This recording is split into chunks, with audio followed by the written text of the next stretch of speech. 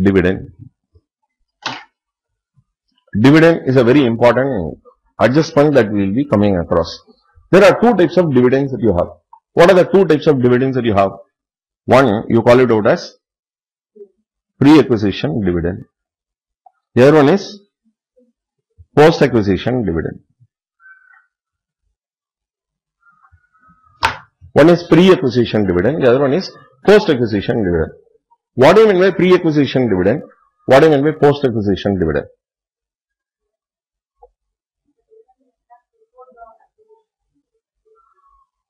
Repeat. Oh. Okay. How the one which declared before acquisition, parent would have received it?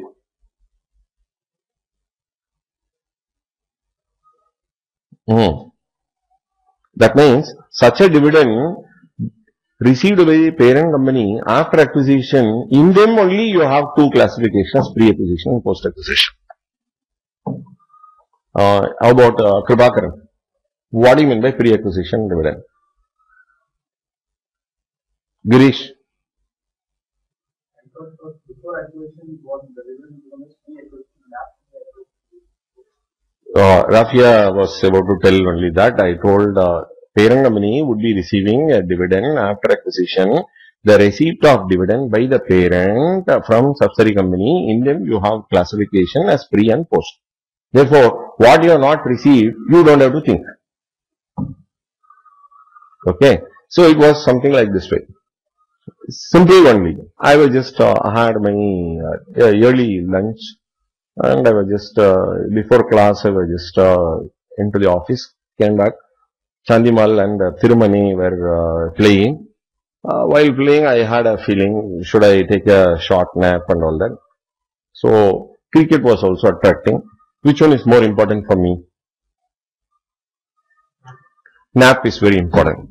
So, I just kept, my wife came and switched off. When I got up, TV was not working. I was just asking, hey, sleeping, which one is only one thing you can do at a time, no? So, she switched off. So, you can't be receiving a dividend before acquisition, not possible. So, that means the dividend that we are talking about in the hands of the parent company should have occurred only after acquisition. In them you have a two classification. So, the first one is ruled out. I told you this example. Thirumani or Sanjimal batting is not going to help me. That is only when you are getting into sleep mode only we have just taken. Auditing, corporate law, ISCA or beautiful materials for you to get quick sleep. Correct or incorrect? For me it happened like that. Maybe the subject titles were different. That point of time we called that as SADP, System Analysis and Data Processing. I was not knowing where the CPU will be. I have not seen a computer at all. But I scored maximum only in that paper, 75 marks in entire CA, I scored maximum. I have not seen CPU at all. So in CA Institute, they will have one big computer, half the size of this room. And it will be a closed enclosure, and all of us will be just taken and they will say, this is the computer. That is where we will be seeing. So where CPU is lying, so it will be like, now if you go to Kalpakam for nuclear power plant and all that, they will say, this is power generation. Once I had an executive program. So we were taken for a factory visit. 45 minutes, they are telling, this is the place. So you have to put gloves, helmet and you have to go like that. Who is an executive, who is a visitor, you will not know. So likewise we are just seeing everything in that green color thing was just shown. So please just understand a very important thing. It is not like that. Your corporate law or auditing or SADP. If you study with purpose, you will never get sleep. But generally, people have that sort of feeling. Come on, Del, what is pre-acquisition? Manivanan.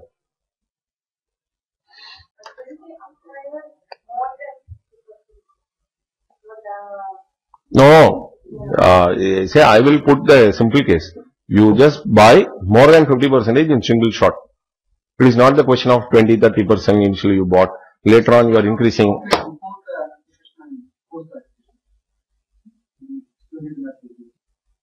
It is dividend, not profit.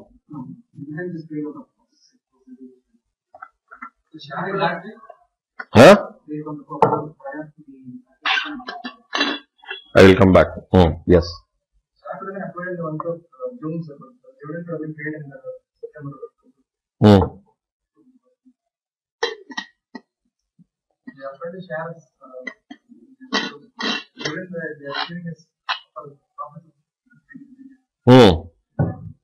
So they were bought by June and dividend got declared by September. So dividend related to which period is pre-acquisition?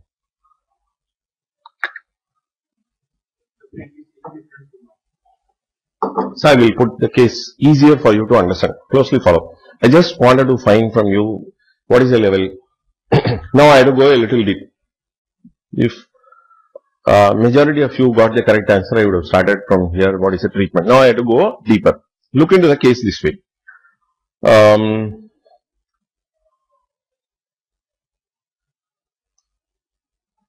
There are combinations I will work out. I am just doing it for pre-acquisition. Combination 1, 2, 3 and 4 combination. So, dividend, related and the source. Dividend may relate to year number 1. Profit is related to year number 1. Correct? You have got to say possible or not. I am not directly attacking pre-acquisition dividend. I am taking you through a particular discussion. From there I will tell this is the one I am just referring to as pre-acquisition. So therefore keep your mind open. Okay. So combination number 1. Year number 1's dividend can be paid out of year number 1's profit. Possible or not? Let me repeat. Year number 1's dividend, can that be declared out of year number 1's profit? So, yes or no. That is the way I want to give. So, our answers, yes, no like this, not like this. So, Indians will normally do this way, both for yes as well as for no.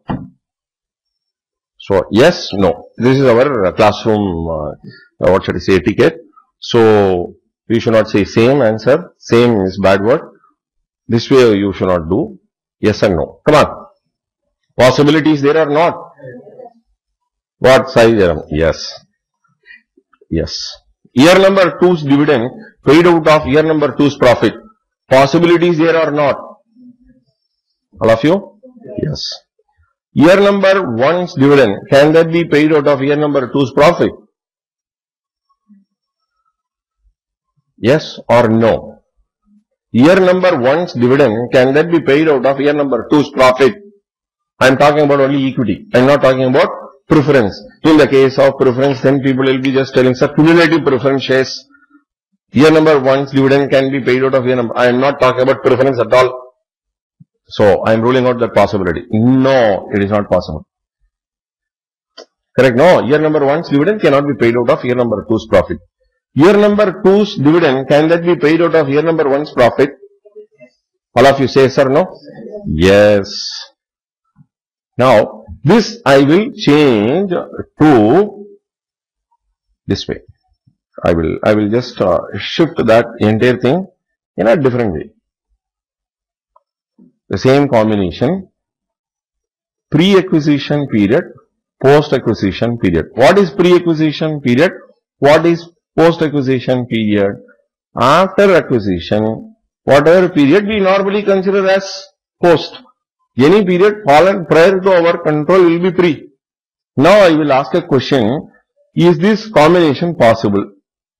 Pre-acquisition period's dividend, can that be declared out of, I will put like this being dividend, this being source.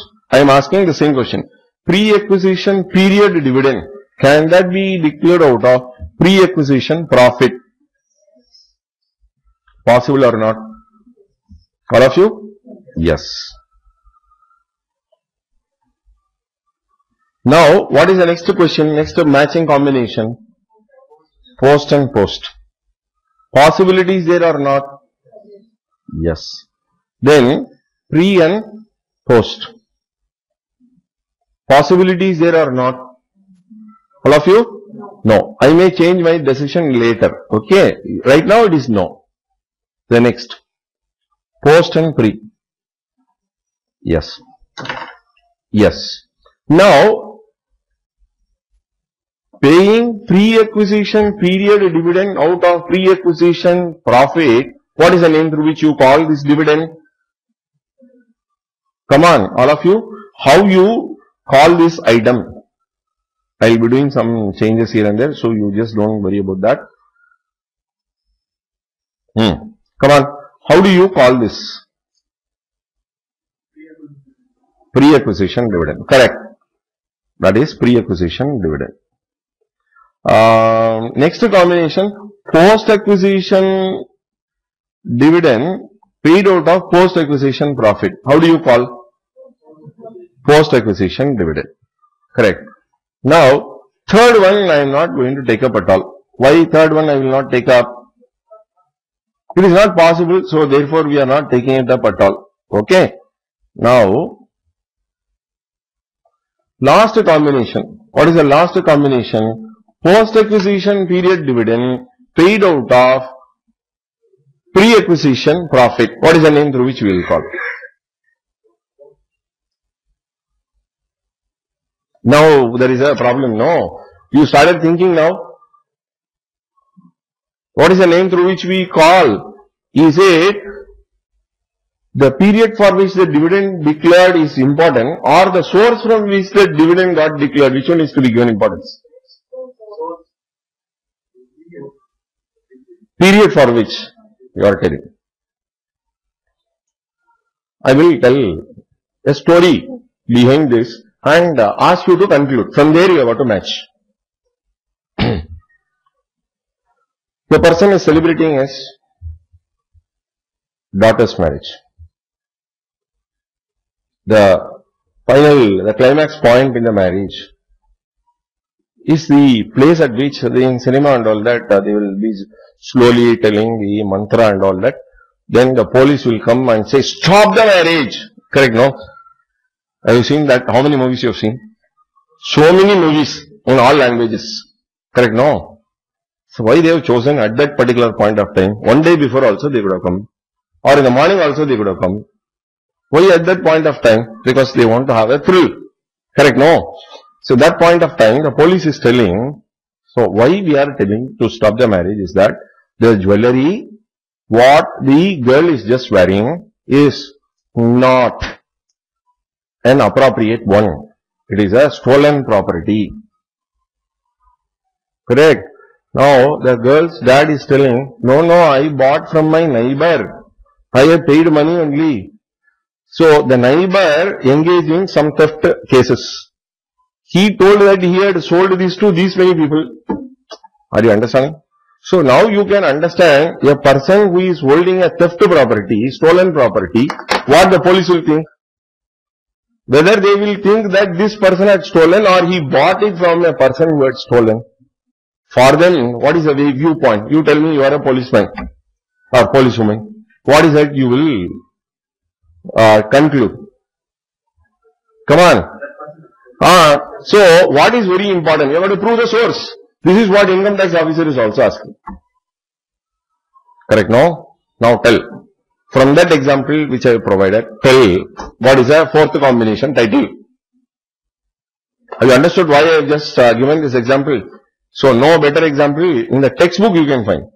Even if I write a book, I can't give this example. Only in a classroom I can just give. Come on. Right. So, what is very important is not the period. It is only the source. Correct? No. So, therefore, what is the conclusion that you got to make? Pre-acquisition dividend means what? So, pre-acquisition dividend is a dividend declared out of pre-acquisition profit. That's all. Matter is very simple.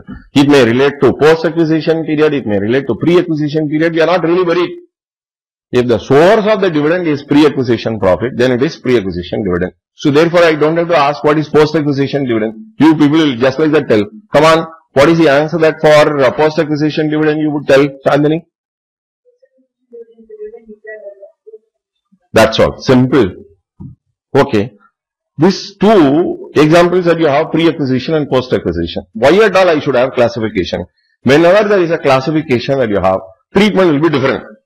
If treatment is to be same, I don't have to differentiate.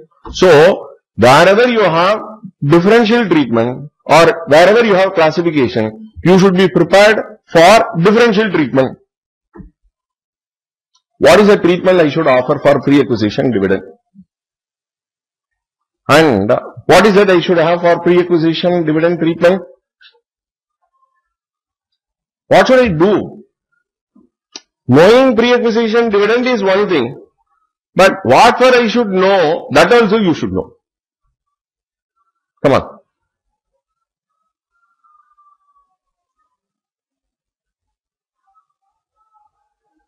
Pre-acquisition dividend, what should I do in consolidated financial statement?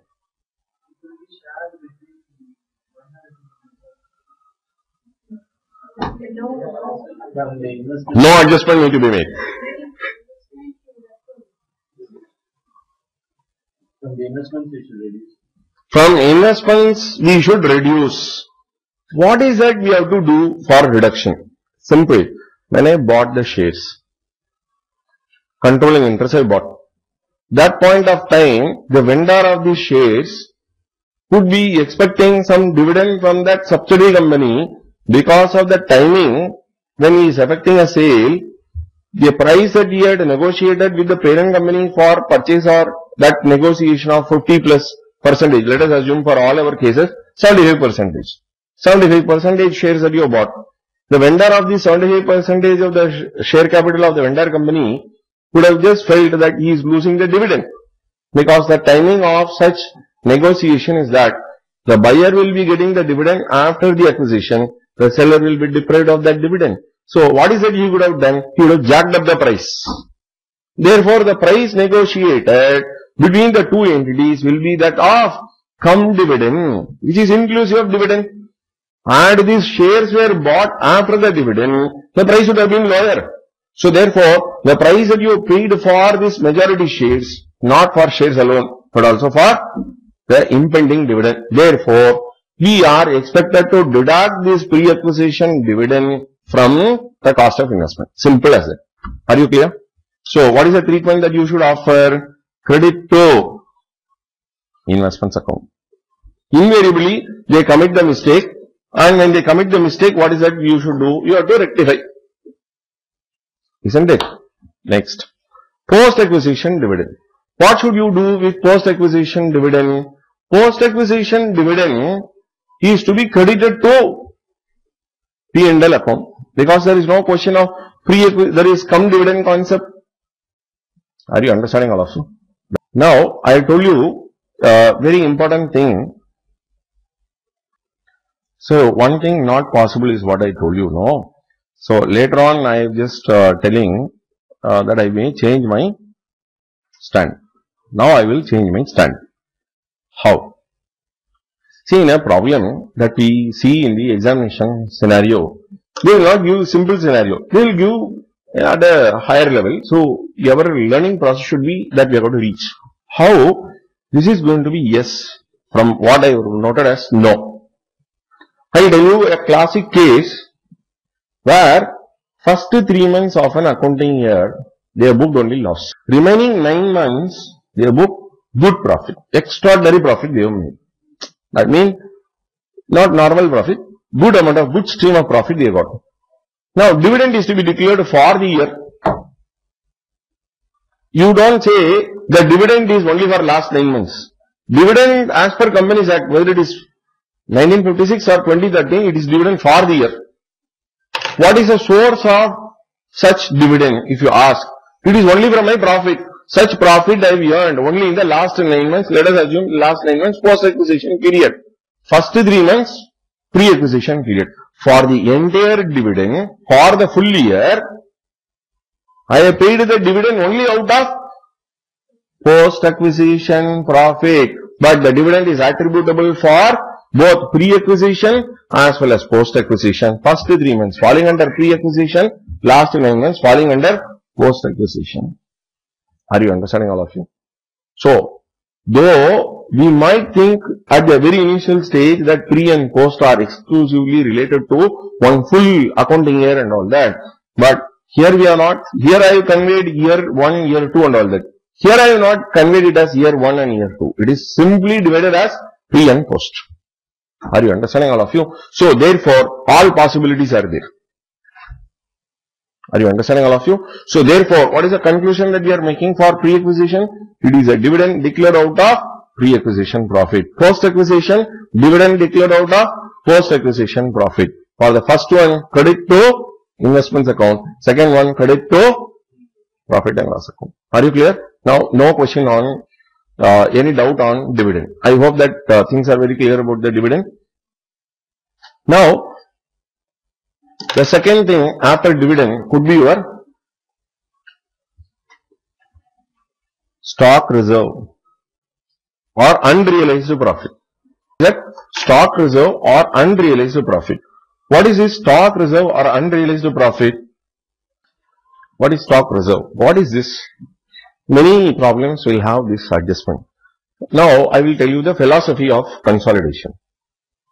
I told you that parent company acquiring majority interest in subsidiary company, both are in coexistence. In order to know the performance, we need to assume that these two entities are only one in reality. But though you may be having in different forms two different companies. In the form you will have two, but in substance you have only one company. So it is one company concept is what you have it in consolidation. All assets of parent company will be added with, or all assets of subsidiary company will be added with the assets of parent. Same in the case for liabilities, but not in the case of capital. So capital of subsidiary company will not be added with the capital of parent. Then what is that we will be doing? The capital of subsidiary company will be divided into two. Not divided by two, divided into two. One, the group held by parent, the other one held by outsiders. The outsiders will be referred from now on as minority interest. In India AS and IFRS, they call them as non-controlling interest, NCI. Here it is MI. Like Mumbai Indians, here it is what? Minority interest. In IFRS or in India AS, they call that particular portion as non-controlling interest. Okay, coming back to the subject. So, when the assets are to be added just like that, when asset of the parent or asset of the subsidiary company, when you suspect that the transaction between the two had resulted in the form of a price fixed more than the cost to one entity, that may be cost to another entity. So it is nothing new. At IPCC level, we have done this exercise in departmental accounting. Department 1 transferring it to Department 2 at a price greater than the cost. Correct? And at a later point of time, for the entity as a whole, we will remove this unrealized profit. That amount of stock purchased by one department, not consumed by that department, we will be identifying the extra portion, padded up portion, and we will reduce it. Which we have done. Even in CPT also we have done that. Consignor, consignee and all that we have just done. So, removing, that is unloading the reserve is not something new. Why we are doing is that parent company sold goods to subsidiary company not used fully for their production. There are some stock lying unsold, and such stock is not reflecting cost to the group as a whole. Why cost to the group as a whole that we are seeking is that we have a philosophy of single entity in consolidation. I cannot make profit to myself, therefore the overstated value of the stock, we have got to deflate it, and that portion is what we call it out as stock reserve. There are two types of stock reserves that you have. One is downstream, the other one is upstream. What is downstream and what is upstream? Downstream is where sale is made by parent to a subsidiary company. Even you can easily remember, in alphabet P comes first, S comes later. So P is a taller company, subsidiary company is a shorter company. So, therefore, any transaction where the goods are flowing from parent to subsidiary, you call that as downstream.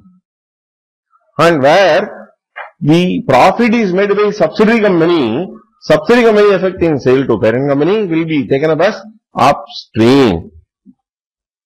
There is one more stream also that we have. One is downstream. The other one is upstream. In both the cases, stock reserve computation will be same. There is one more that you have, deemed upstream. What is deemed upstream? Where one subsidiary affecting sale to another subsidiary. So, here it is parent to subsidiary, then subsidiary to parent, there one is subsidiary 1 to subsidiary 2, or it could be subsidiary 2 to subsidiary 1. Deemed upstream.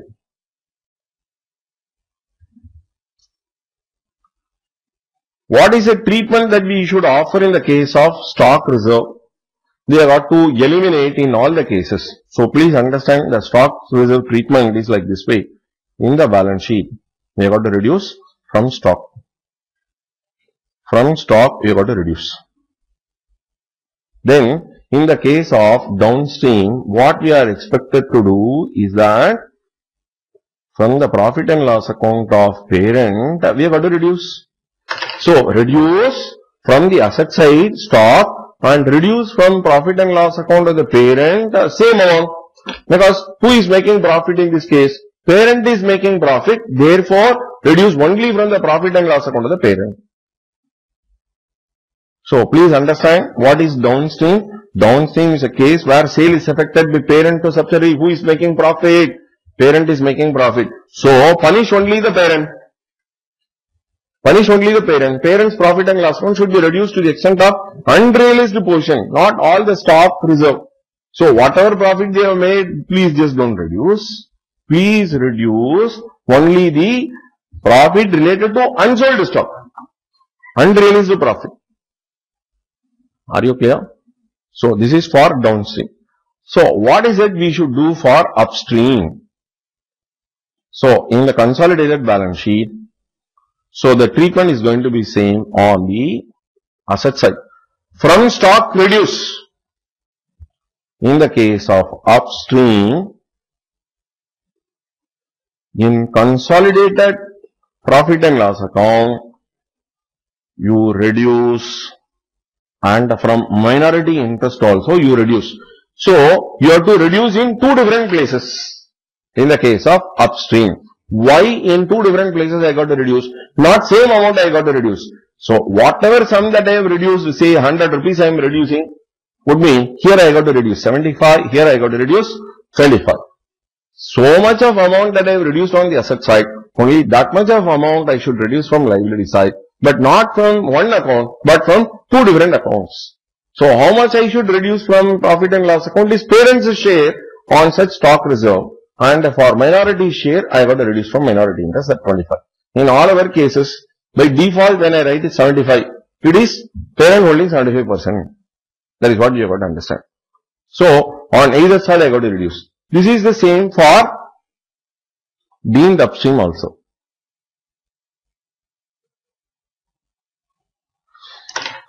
In deemed upstream also the same treatment. So, therefore, there are only two. Upstream, downstream, or downstream and upstream. Just for the sake of developing that interest only, I told you it is deemed upstream. So, it has got the same treatment as that of upstream only. Are you understanding all of you? So, this is stock reserve. Now, the scenario could be a little complicated. Complicated one you want or simple only you want? Complicated only. Because we want to be robust and we can take up any amount of adjustment. What is that great in it? I told you as stock reserve. But for one it could be plant and machinery, for another it could be stock. Parent had sold its stock. Or it could be like this way, parent had transferred their plant and machinery to subsidiary company. Let us not complicate. Both, let us take up both as plant and machinery only. A transferred to B at a price greater than cost. This is not stock reserve, this is non-current asset only. What would you do? Parent sold 100 lakhs plant to subsidiary company during the current period. 100 lakhs at the beginning of the year. At the beginning of the year, their relationship was established on the first day. First day itself, there was a transfer 100 to 120. Parent made a profit of 20. They charge depreciation at the rate of 10%. Parent all you have to tell. Because whose profit, whose balance sheet, and what items you have got to do. What should I do? Reduce or add? Right. To be a little more careful in telling. Who made a profit in this operation? In the example, parent had made a profit of 20 lakhs. So therefore it is downstream. So therefore it is affecting asset side as well as consolidated P&L account. 20 lakhs you adjust. Reduce from plant and machinery, reduce from profit and loss account. Depreciation. Whose depreciation now you have to adjust? Is it parent's depreciation or subsidiary's depreciation? Profit should be adjusted in parent's books and the corresponding depreciation which is affecting the profit and loss account of the subsidiary company, and because of that minority interest is also affected. So you have to be very careful.